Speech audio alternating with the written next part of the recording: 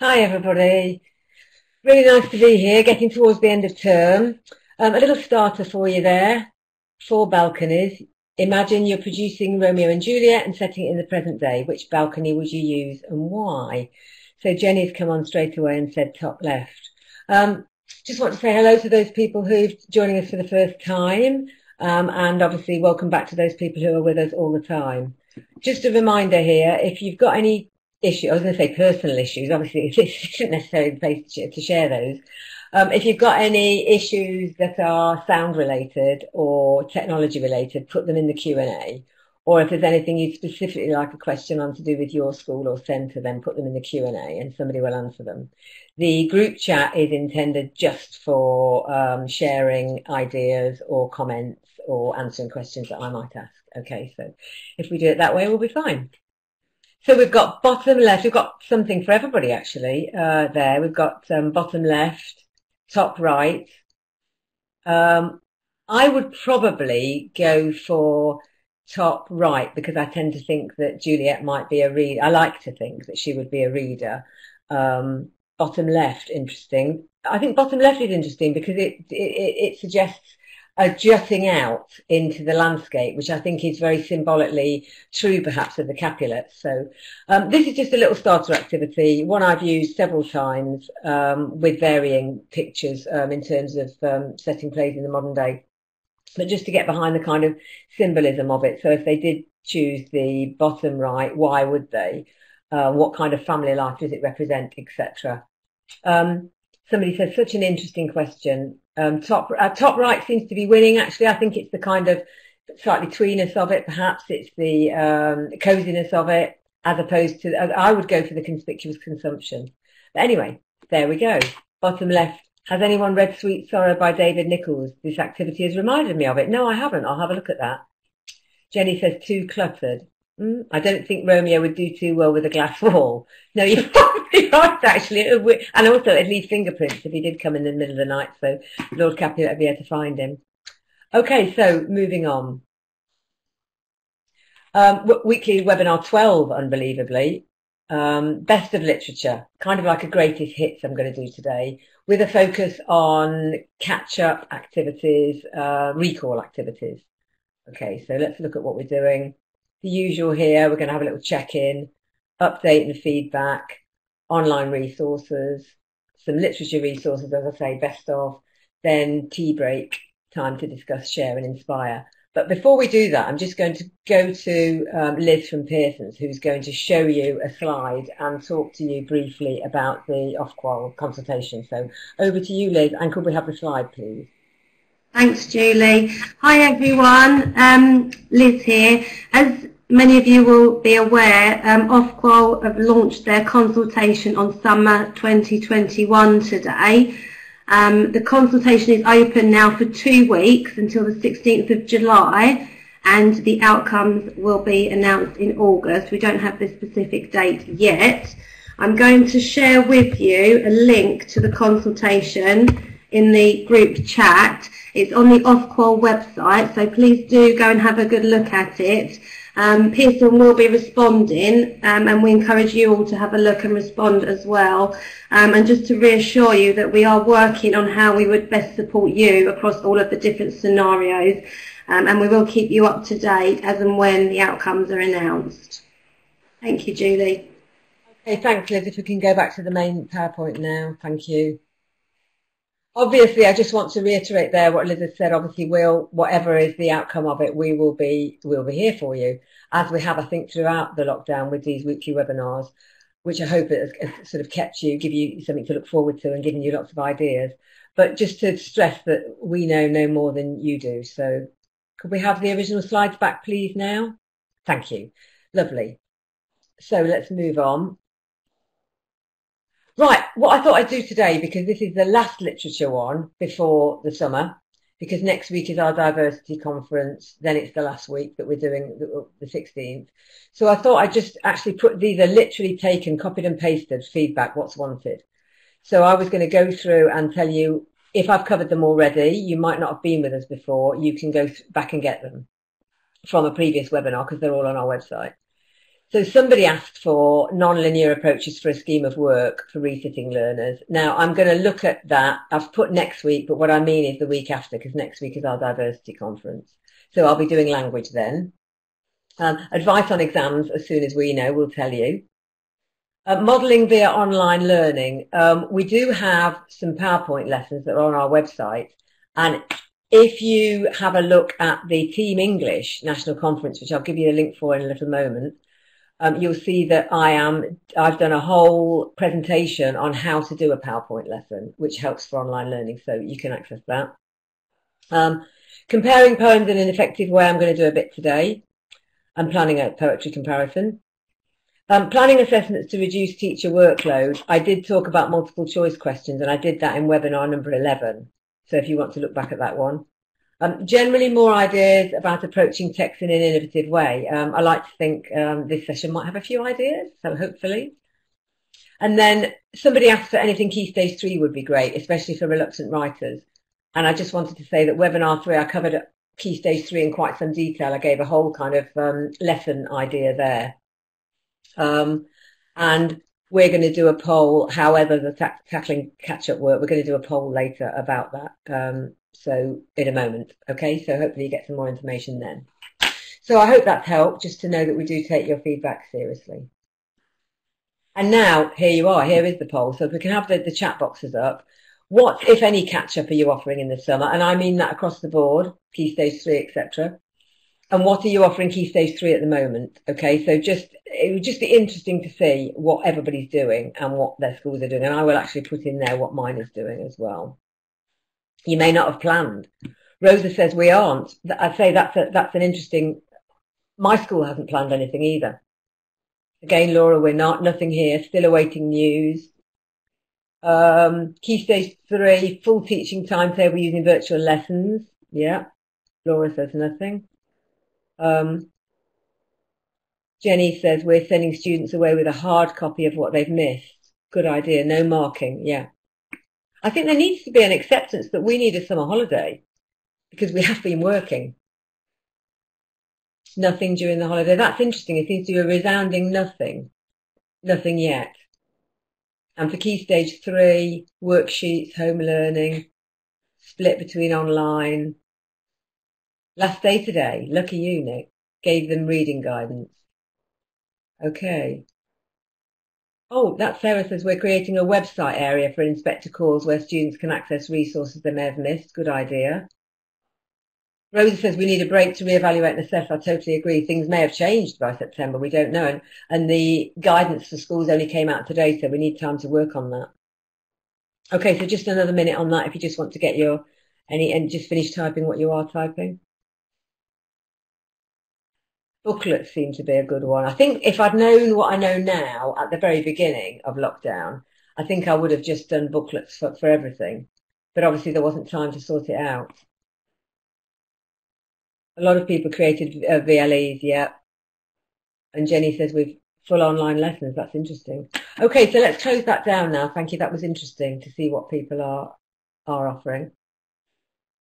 Thank you. So let's look at some things I found online.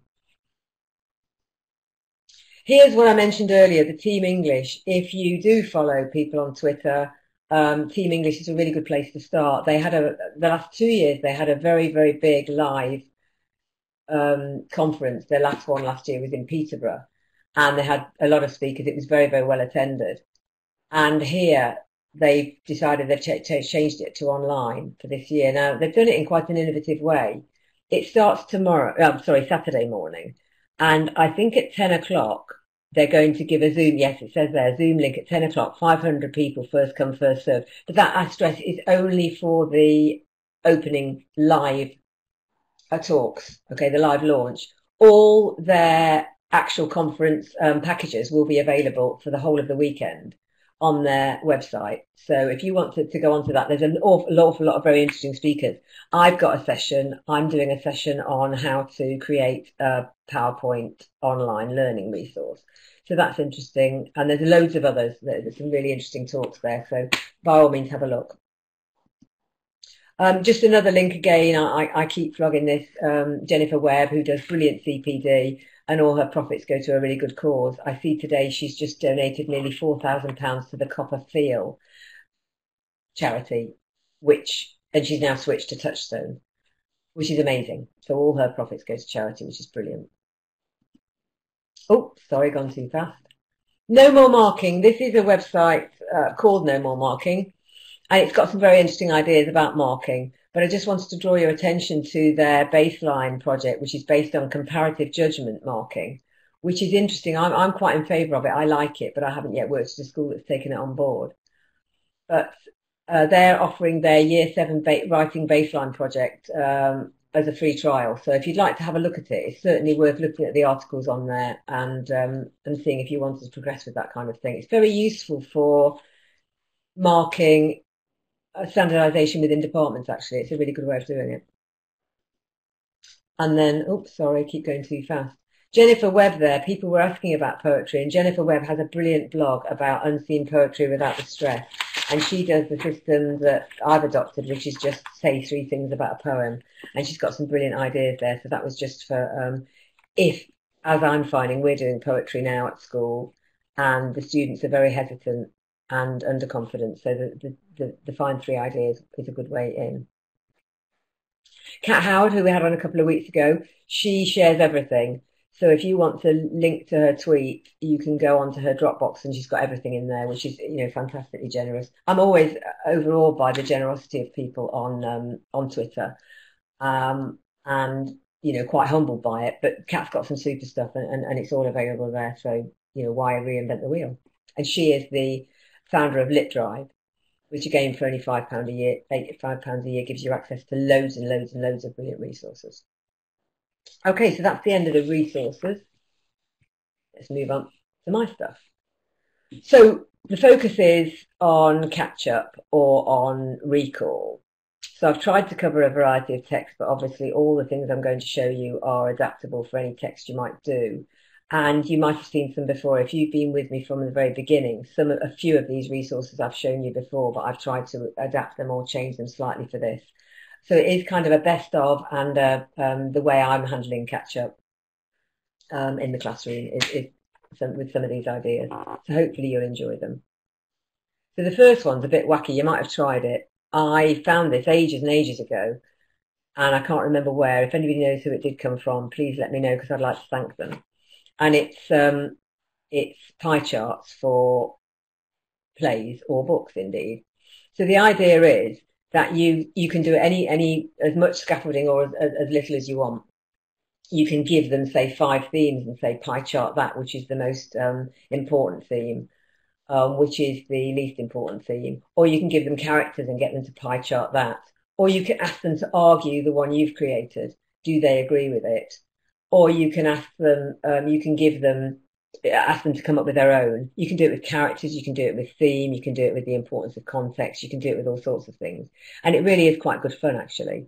So have a go. It's amusing if you do one to have them argue with it. This one I like because I love the idea of the walking trees. I love that. So which is the most important symbol or idea in the play? And I love the idea of the walking trees. Bad omens that everyone just ignores.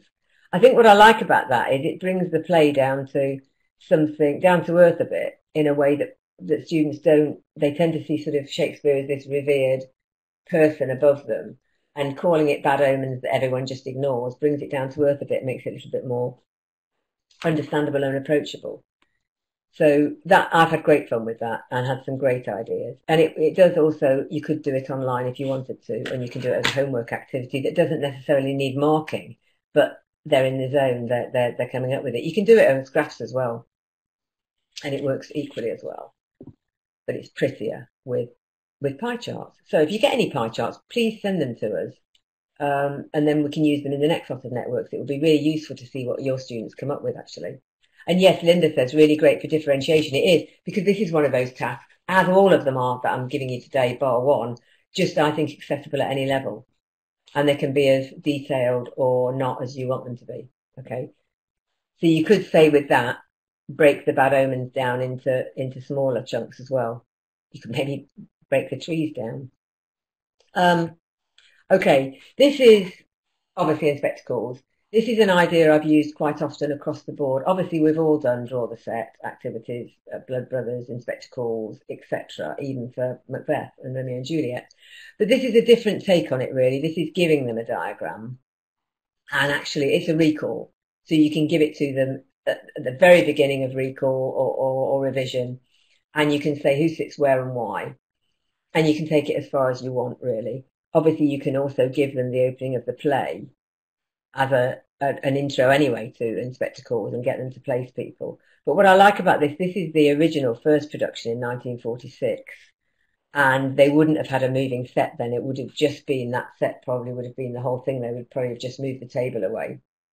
So I like the idea of who would sit at the desk and when and why. Who would, the door, why it's there, whether the door would be better in a different place, who stands near the fireplace, that kind of thing, how the characters would move around so symbolically. Okay. So that works really well for me as a revision activity, actually. And you can give it out for different acts and get, if you were able to do group work, which we probably won't be able to for a while, but you can give people one and say, do it for Act 1, do it for Act 2, do it for Act 3. And it does actually work quite well. You can think about as well what's on the sideboard. I did a very interesting English and Media Centre course yesterday. I don't know if anybody else did it, but it was fascinating about knowledge in English. And it approached plays like this from a much more, how does a play work, rather than a breaking down of the language within the play.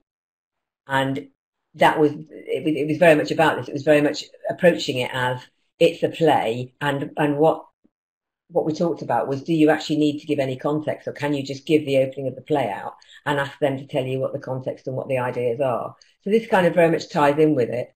Why would they have a sideboard? What would be on it? That kind of thing. So I found really good fun with this. And you can do it for Blood Brothers as well. This is a very obvious one. Boys Don't Cry, which is from our new diversity series, which I can thoroughly recommend actually to do it at year 9 or obviously as GCSE. It's a terrific story. I'm going to be talking more about it in the diversity conference next week. But this was a very straightforward one of how to recall the plot. And obviously I've just taken some words out. But the good thing about this is you can actually use it to discuss vocabulary. And obviously it has a crossover into sort of English language as well. But really, what words would they put in there? Because in a lot of cases, I haven't just taken names out. I've actually taken other vocabulary out as well. So there might be choices to be made there. So what you can do, I mean, this sounds like a really obvious close activity, which it obviously is. But on a different level, you can use it at a higher level by giving them a plot and taking away not the names so that they recall the plot, but you can actually take away adjectives or verbs or other types of phrases and discuss what would be the most appropriate in terms of how tension's created, etc. Okay, so that was another idea. And it has worked quite well. I found it good for Macbeth because you can have judgmental phrases in there, and what they choose to put, it shows their understanding of the play and how they feel tension is created or not. Okay, so that's another idea. Moving on. This is something I use an awful lot, and I have used it before on one of my webinars, but this is a new one that I've done for Macbeth because I'm going to do it for a school catch-up session next week, is to give them something and correct the mistakes.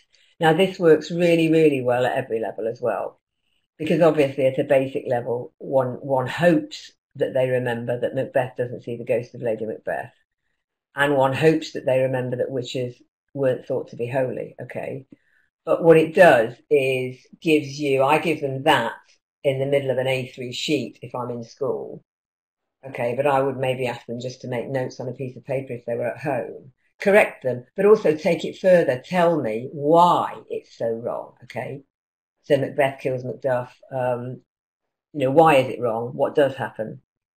And I've dropped a context one in there in the hope that they might then take that further and actually link it to something in the play. Okay, so that has worked quite well for me for every text I've done. But that was particularly for Macbeth. And again, the more paper you give, the more they have to fill in. and they can do it for each other as well. That worked well in the classroom. It might be a little bit difficult going forward, but I found it works really well if you say to them, there's your grid, you put the mistakes in and you swap it with a partner. And it's interesting because actually some of mine put the correct thing in thinking it was a mistake, so it highlighted some misunderstandings. And you can say correct the mistakes in theme, correct the mistakes in context. Okay, so that worked really well actually across the board and has lots of different uses. Something that if you've been with me from the very beginning, you'll have seen this before, but it pays to show it again because it's been the most popular, and that's my fill the white space activity. So if you have seen this before, bear with me. Otherwise, if you haven't, I'll explain it to you. This is something I devised as a homework last year because my students, just whatever I did, just didn't seem to recall the plot. And without the plot, they were unable to answer the part 2 questions for Shakespeare or for Jekyll and Hyde. So all I did, because I wanted a homework that was no mark and less hassle for teachers to do, so I came up with this idea. The idea being that I've just dumped from the internet the plot of Macbeth on the sheet, and I can change that box that says Lady Macbeth is a ruthless character into whatever I want. I can put ambition, as you'll see on the next one. I can put a character name in there, and they fill the white space with ideas to, again, various degrees. But the main thing is that they can't just underline the whole of Act 1 and say this shows superstition. They have to select a very specific part of the text. So I'll show you an example. And this was, unbelievably, with my quite difficult Year 11 sort of 4 or 5 borderline class, the most popular homework they ever had. And here's one completed by a lovely, lovely girl called Paris, who loves to colour code. Unfortunately, I don't think the colour coding is anything more than a desire to use all her lovely new pens. But it gives you an idea. And even if you don't mark it, even if all they do is read it and write a few things in, at least they're recalling the plot every single week. And what I did was I did one for Macbeth and one for Jekyll and Hyde, and I used to back them, so their homework was 2. So it's no mark. I used to make them bring it in and have a look at it, and I would just sign the corner to show that I'd seen it. And they kept them in a folder as well, so they had them as revision activities. And all you've got to do as a teacher is just change that title every week. Sarah says, this is brilliant. I used this with my Year 10s and A Christmas Carol before some assessments in April, and their results were great. Thank you. Yeah, it has been overwhelmingly the most popular resource I've ever shared. And it was born out of desperation. How could I get them to do it? And at the end of Christmas, I started teaching them in September. And by Christmas, I said to them, what was the most helpful thing that I've given you so I can know for next year? And they said, we didn't like it to start with, but we loved the homework every week. And we liked writing an essay once a week. So what I used to do was to give them that on a Tuesday, as I had them Tuesday, Wednesday, give them that on a Tuesday. And then the following week, on the Tuesday, we planned an essay, and the Wednesday they wrote it. And so I did have an essay to mark every week, but they used this as a pre-planning activity. So I'd say the following week, okay, ambition then, here's the question. Now we'll move to an extract. So the Tuesday we did the extract, and then they at least had got something ready for part 2, which was great. And they found it really, really helpful. And they loved writing an essay. So, there you go. And Jenny says, fantastic sequence of learning. It was, I have to say, it was the most transformative sequence of learning I've done. And it got to the point, the first one, on the first Wednesday, they were writing an essay. There was, you name it. What pen shall I use? What paper shall I use? Shall I do it in my book? I'm not ready. I need to go to the toilet. I need a drink. I don't like sitting here. He's noisy. The usual stuff.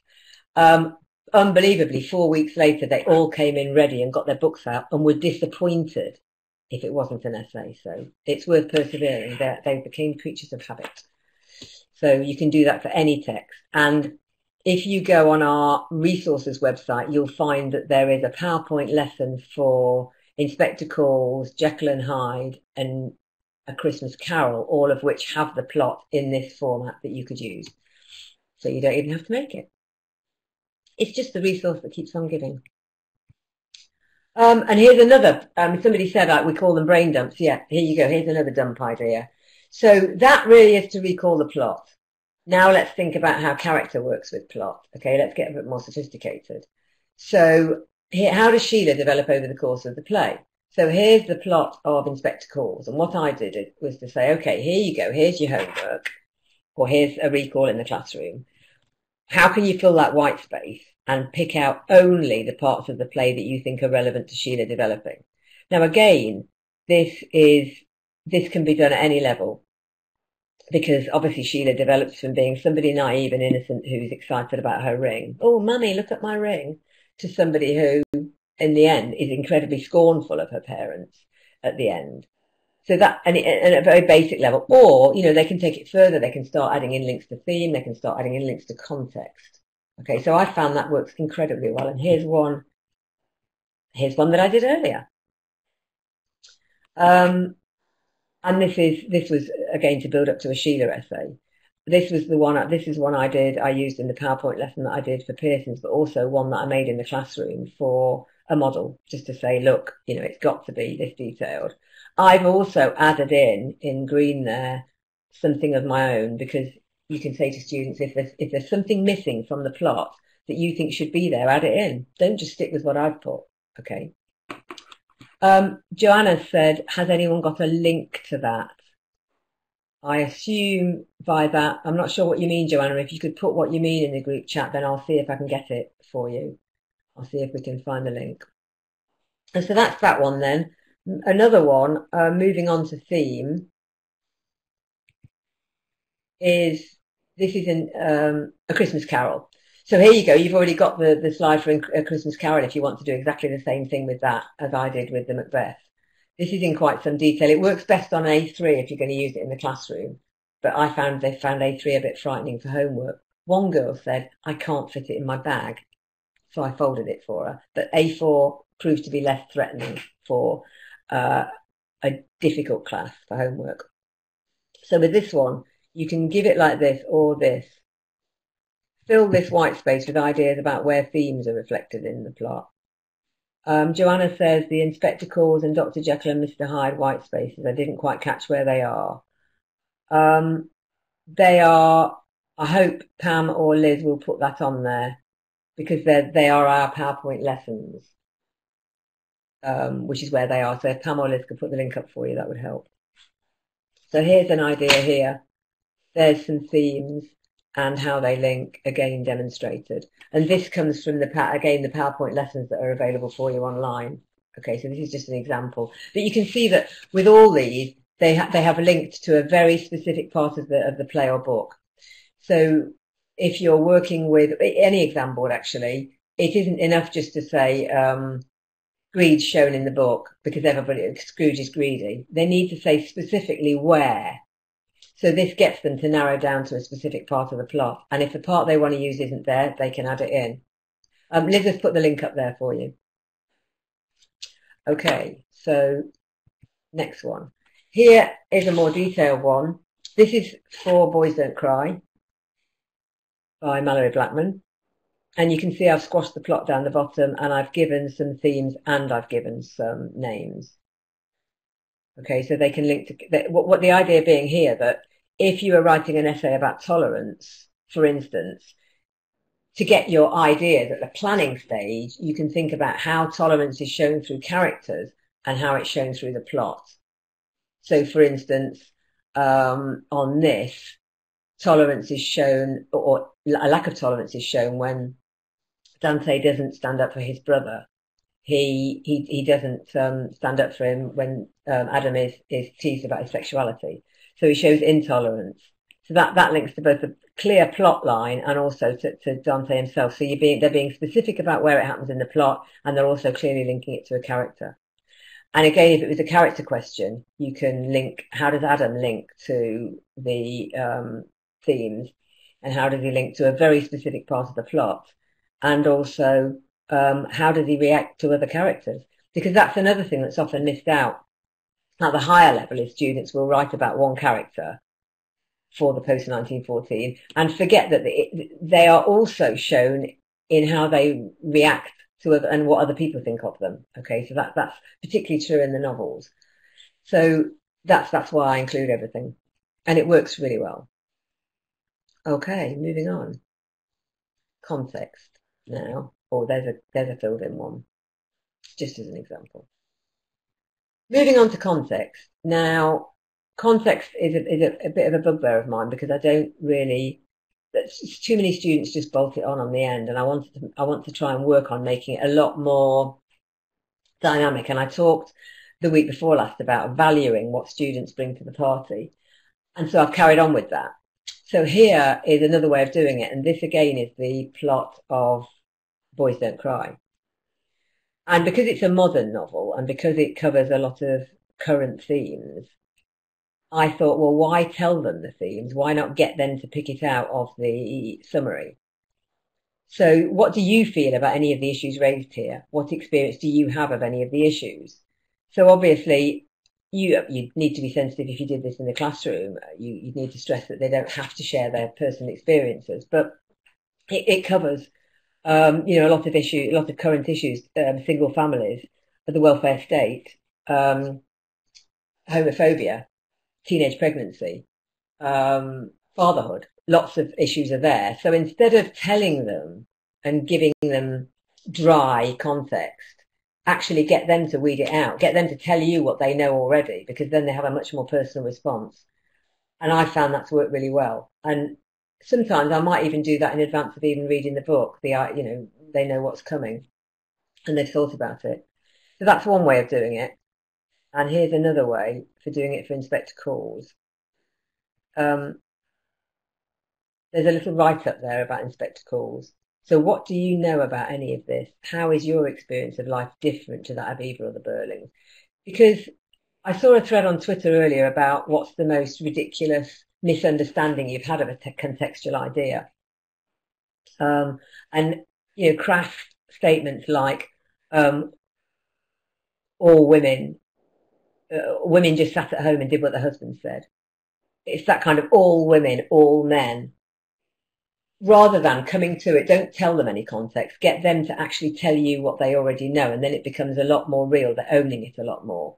So, for instance, they could read that and think, well, that isn't what my life is like. That isn't, I don't know anything about that. Or they could say, oh, hold on a minute. On the second paragraph, Sheila used her status as a valued customer, for instance, to have Eva dismissed. So who would be a valued customer now? Who would be able to use that kind of status?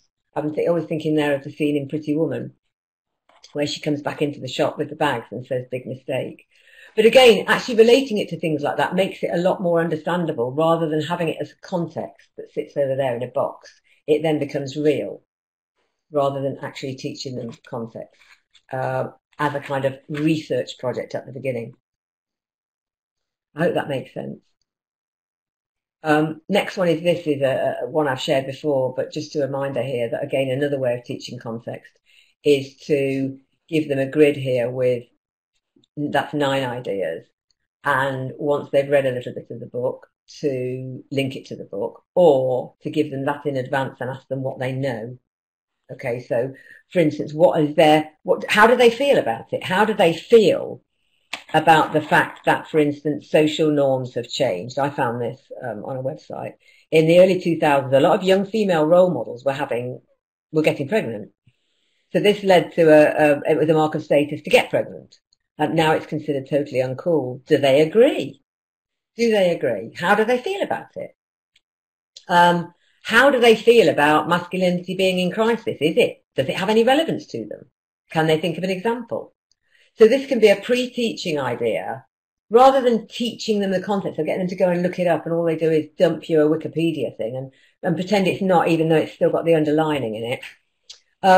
I just found this is a more useful way. It's actually a discussion in the classroom. Discuss rather than tell.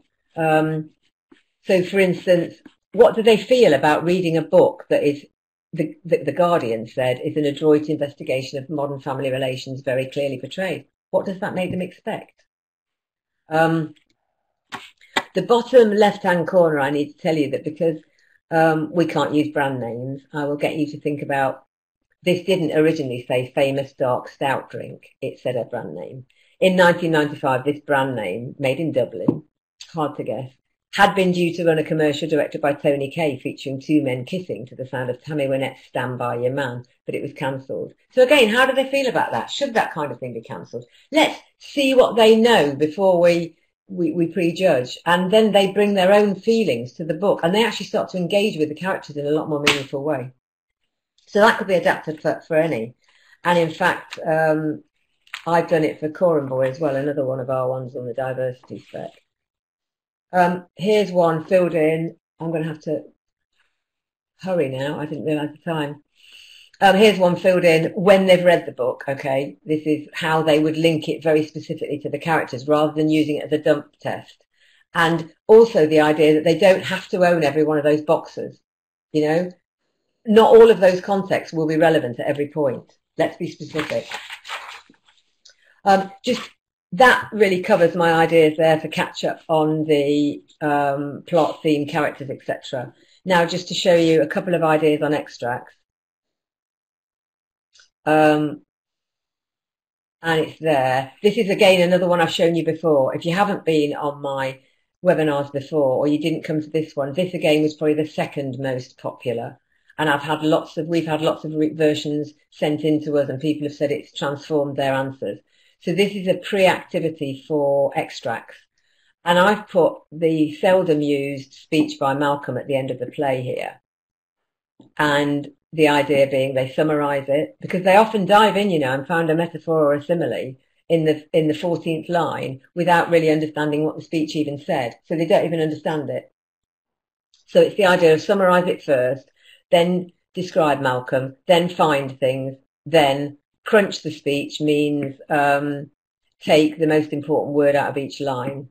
I often say choose 6 lines that you can work with and choose me a word from each one. So you've got the summarise, suggest they understand the whole holistically before they dive in. They have to do that first. Describe is breaking it down. What 3 things could you say in answer to the question? Find gives them a little bit of support. It's never feature spotting though. And then crunch is like, right, that's now you understand it. Now you're allowed to go into word level, not until you understand it. So that's so useful, Sarah says, to encourage understanding. Again, it has transformed some of my students' writing again. So there you go, you've heard it from a user there. And I've used it with great success, it's brilliant. And can be adapted for anything. So please take that, adapt it, dump it in and send them to us. Now, using the same speech, here's something for right higher level, okay? The idea being that instead of just standing and annotating and telling them the answers, they find something out for themselves. So this is from the British Library website, and I've put the link there in the PowerPoint. This again is Malcolm's speech. Language, form and structure. How does Shakespeare present Malcolm in this scene? So you give them nothing. The idea is that they have this as a big, maybe A3 sheet. They use that lecture or that essay on the left-hand side to inform their analysis of the right-hand side. So it's really giving them a lot more ownership. So you've got, I mean, obviously the previous resource works at any level, but this is probably a little bit higher. And I've used those with quite some success on for remote learning, actually, for the much, much brighter students in my top set year 10. Not all of them could handle it, but those that did get a lot from it and felt very important that they were reading proper essays, that they felt really important with that.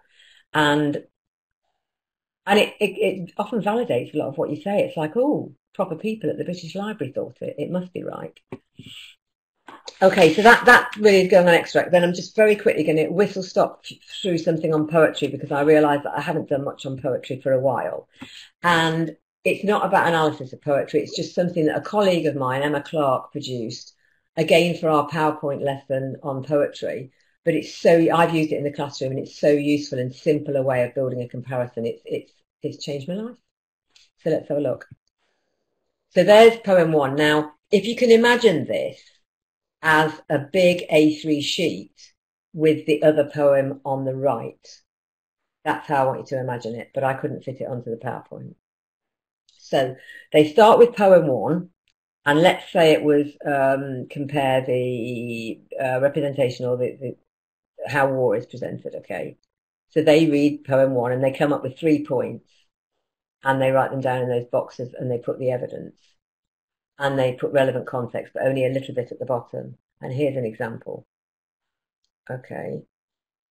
But then they have the second poem on the other side And I did it this week with 2 war poems. I had the 3 columns in the middle and the poems on either side, and it worked brilliantly.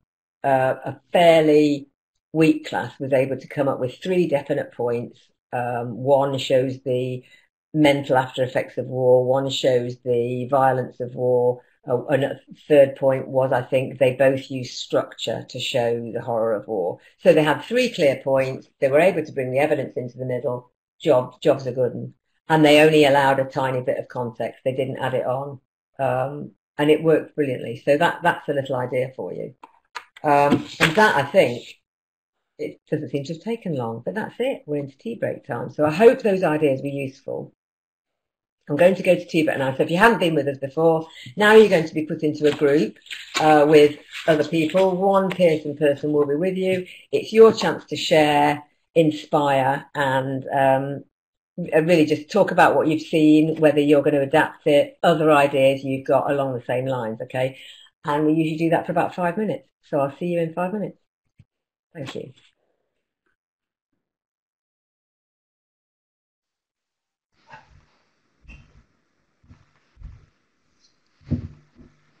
Hiya.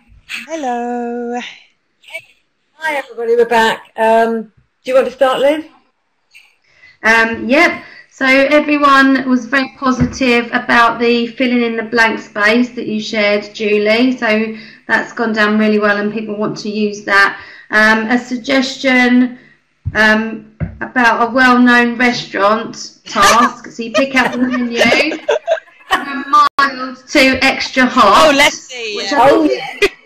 Yeah, so then you give the different tasks based on that. And I think someone had sent that in, actually, had they, Pam, before? Yes. It rings a bell. Yes. I thought so.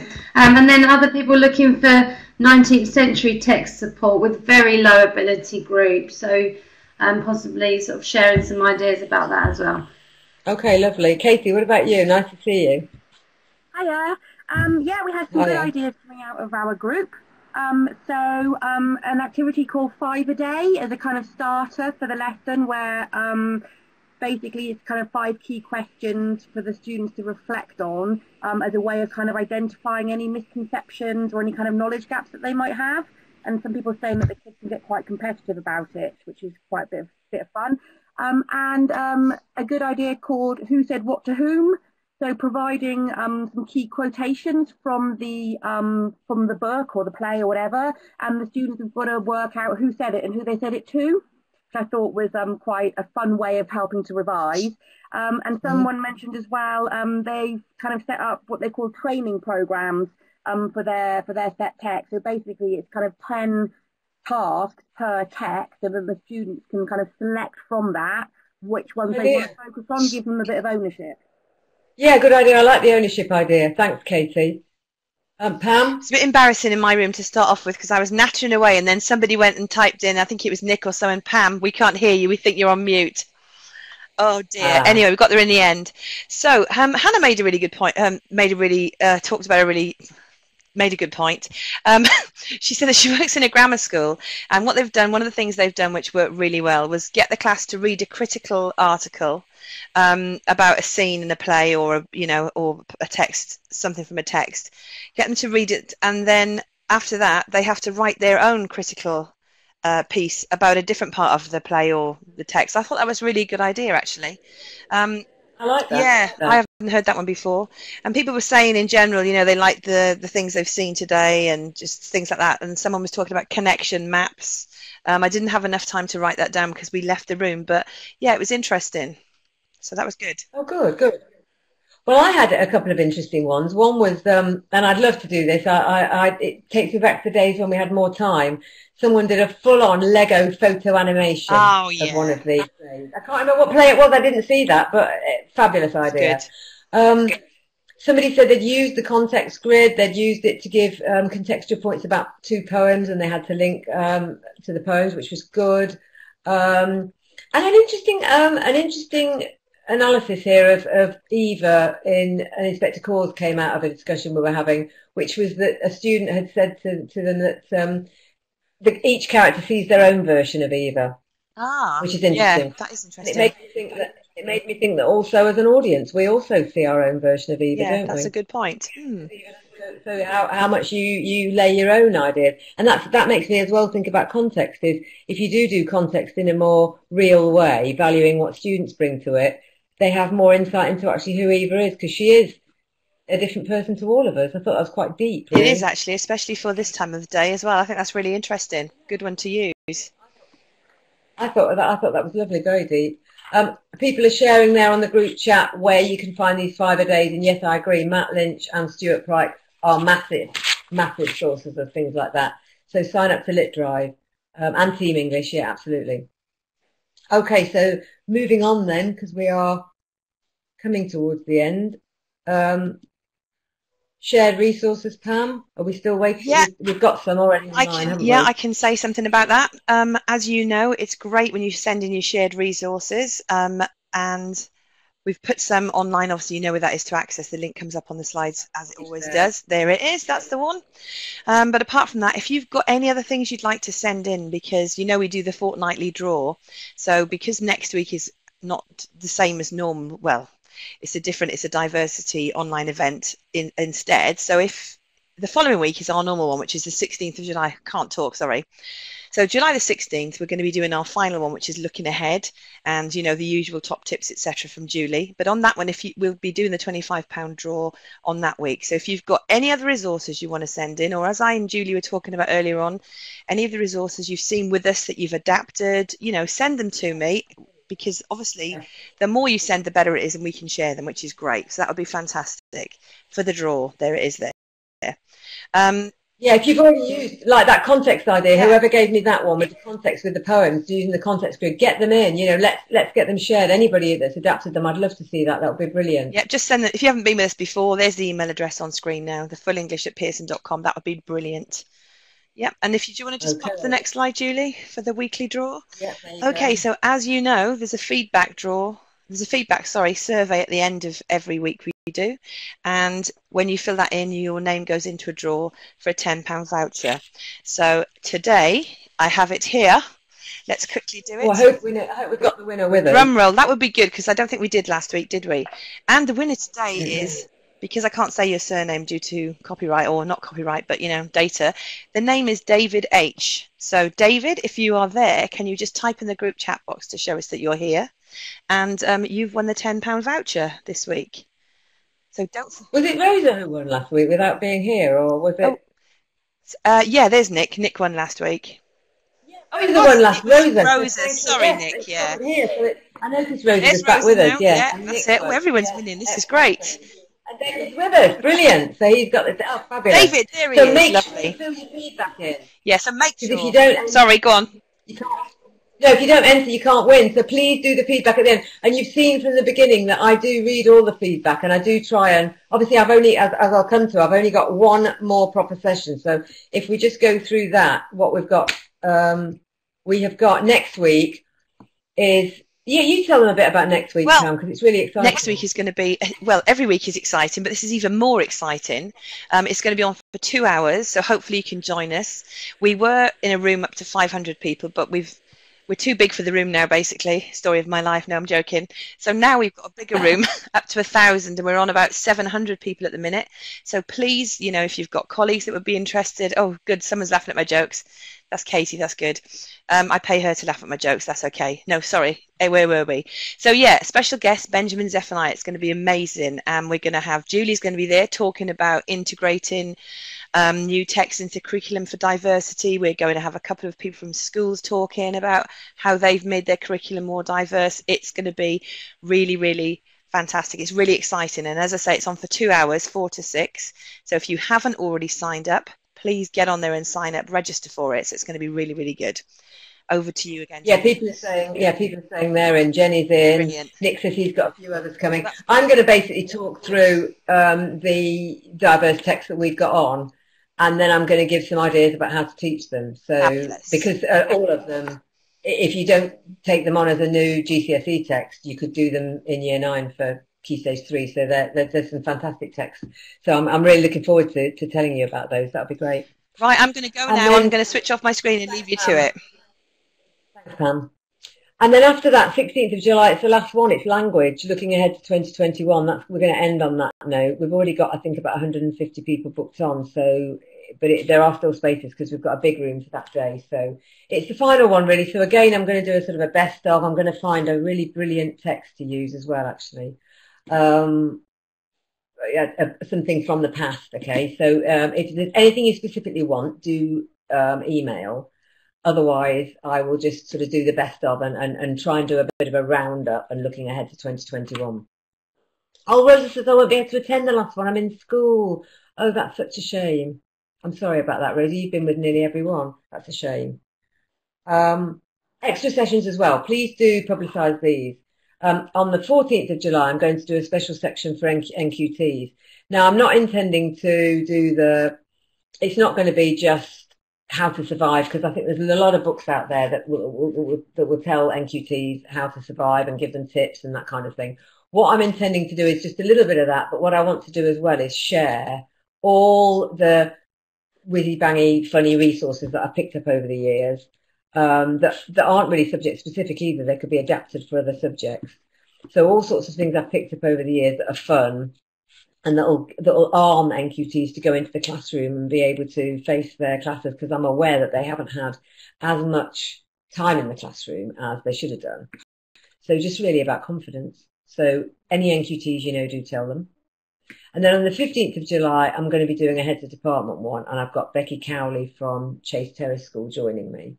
And she's going to tell you about an Ofsted deep dive and other things. And I'm going to be talking about things like well-being and marking and that kind of thing. So really it's intended to be as much a networking session as it is a me talking.